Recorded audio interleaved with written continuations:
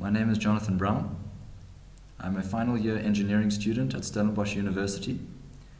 This video was filmed in order to demonstrate the functional abilities of my final year project, which is an intelligent geyser unit.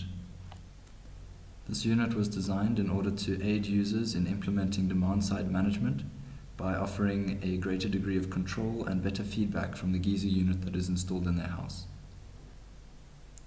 The user interface for the control module is provided by means of a locally hosted website.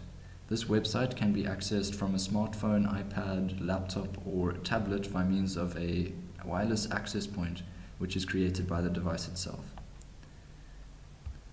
The default name of this access point is EcoGeyser, and the default password is Prisma Deluxe, which is the name of the geyser that was used as the test unit. The website can be viewed on any web browser under the URL 192.168.0.10:1964/status.html.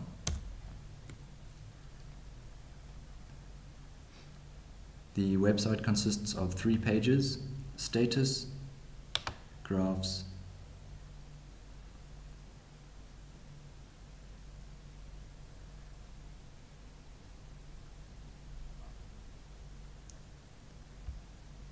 and control panel.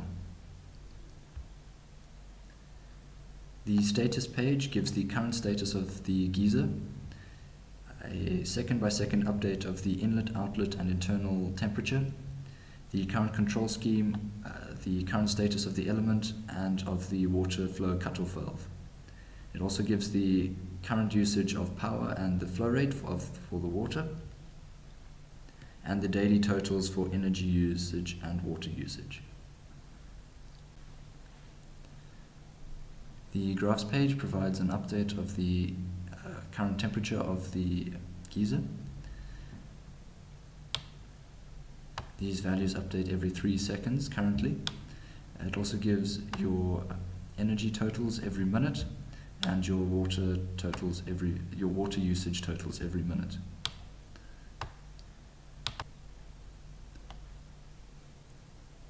From the control panel, the various aspects of the geyser can be controlled.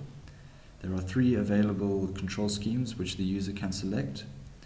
The second and third of which allow the user to select the temperature, and the third of which allows the user to select the desired heating times. From this page, the user can also override the water flow and element power controls.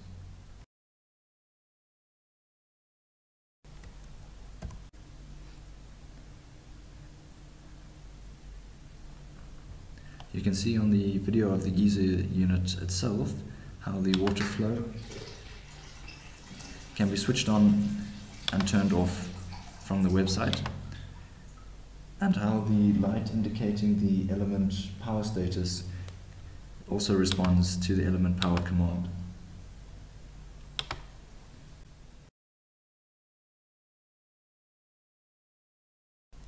If we now go to the graphs page, we can see the results of opening the water tap.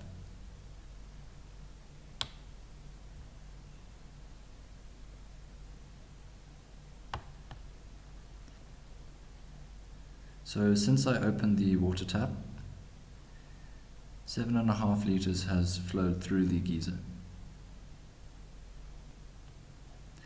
If we go to the control panel and turn the element power on, and then go to the status panel, we will see that the element is on automatic, the control scheme is on manual, the water flow is on, the energy used has been updated, as has the water usage. The current power usage has also updated to reflect the fact that the element is on. And if we go to the graphs page,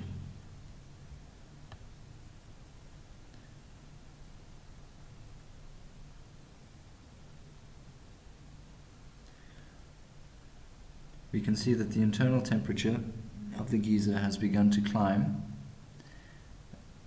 ever so slightly, but has begun to climb since we switched it on.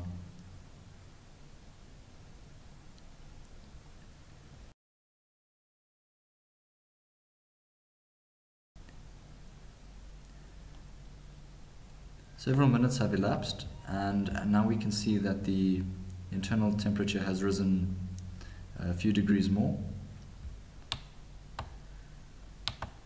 This temperature rise is also shown on the status panel there as 38 degrees, up from what would have been about 29 at the beginning.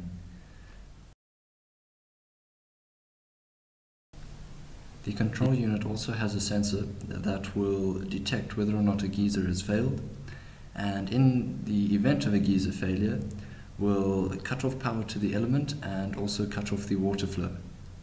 Now I'm going to activate the sensor manually, and we will see what happens.